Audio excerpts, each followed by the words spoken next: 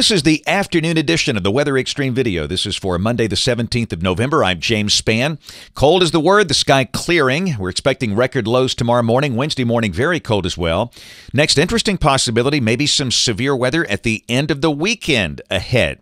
A lot of things to talk about, so let's take a look. We'll start with some of the Skycam shots around the network today. This is coming from Gadsden. The sky there clearing nicely late this afternoon.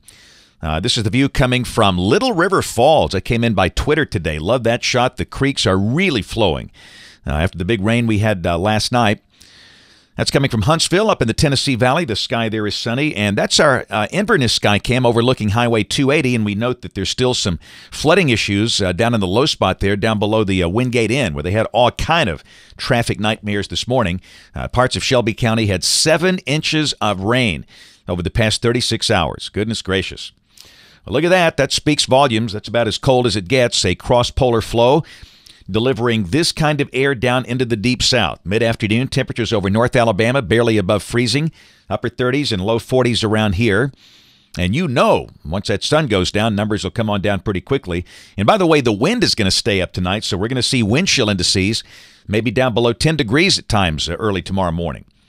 Around the nation, warm air, about the only place to find it, the southern tip of Florida, and even there we're starting to run out of real estate as the cold front advances down to the south. In fact, there's a tornado watch in effect for areas in advance of the front along Interstate 4 from Tampa up to Orlando and Daytona Beach until 8 o'clock Eastern Time tonight. Here, look at the watch warning map around the nation. Up north, we have pockets of winter weather advisories. We have some heavy snow warnings for the lake effect snow belts up there. This is the severe weather risk for the rest of today and tonight. The standard slight risk from roughly Interstate 4 in Florida up to near the mouth of the Chesapeake Bay. A marginal threat up to Cape Cod.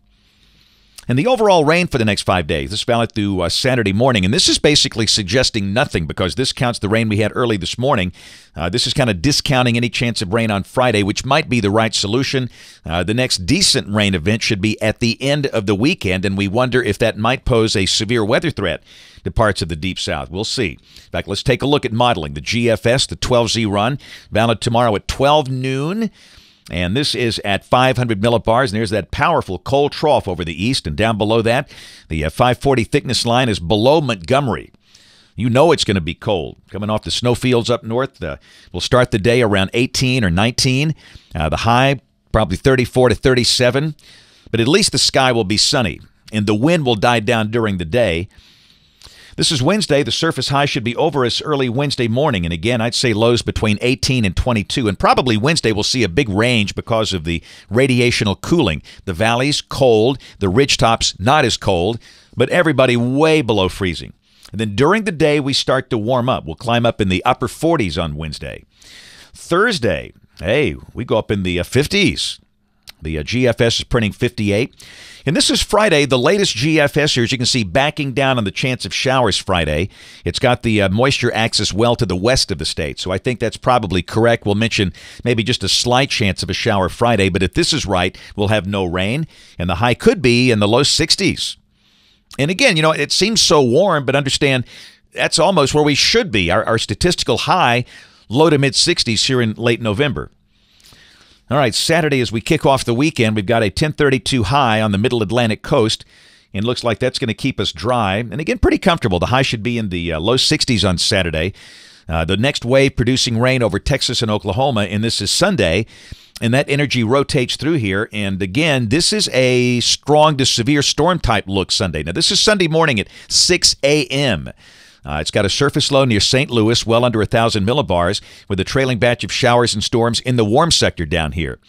So just something to watch. And the timing, the intensity, we don't know that yet. We'll have a better feel for it by Wednesday and Thursday when it gets a little closer, but just something to watch. For now, it looks like Sunday, at least part of the day, could be wet, maybe stormy, and maybe some severe weather chance.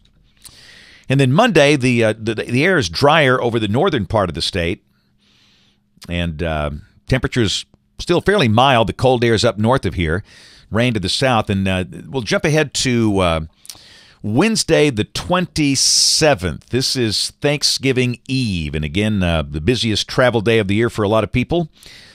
Strong upper low showing up on the Gulf Coast. And if this by chance is correct, it would be colder. for us. And rain would be on the middle Atlantic, in fact, really the whole Atlantic coast, all the way from Jacksonville to Atlantic City and Boston and Cape Cod and Portland, Maine. And that would be a rain event, no snow involved. But again, this is in the land of voodoo. This is beyond 7 days. This will probably change. We're just looking at ideas. But if this happens to be correct, it would be colder. Not the kind of cold we have today, but that would be noticeably cooler. This is the end of the forecast on the 3rd of December. Heights about where they should be, and down below that, maybe a few showers east of here, and temperatures once again about where they should be for this time of the year. Look at the temperatures coming off the ensemble for the next 15 days. You can see we warm up to near 70 Sunday and Monday, and then we cool off for Thanksgiving week. This is suggesting highs by Wednesday and Thursday could be in the upper 40s with lows around freezing. Again, nothing like the cold we have now, but it will still be considerably below average if this is right. Look at the teleconnections. This is the AO, the Arctic Oscillation, positive for the end of the month, which again kind of shuts off the flow of this cross-polar air we're getting. And the North Atlantic Oscillation trends towards the neutral line. So again, this should be the last in the series of these really, really cold snaps. And while it certainly looks cool for Thanksgiving, nothing like the air we have right now. That's it for the Weather Xtreme video this afternoon. We'll have notes in the blog. Next video here by 7 o'clock tomorrow morning. If you can't catch us this evening on the live stream of the television side, ABC 3340 News at 4, 5, 6, and 10 o'clock. Thanks for watching. Have a great evening, and God bless.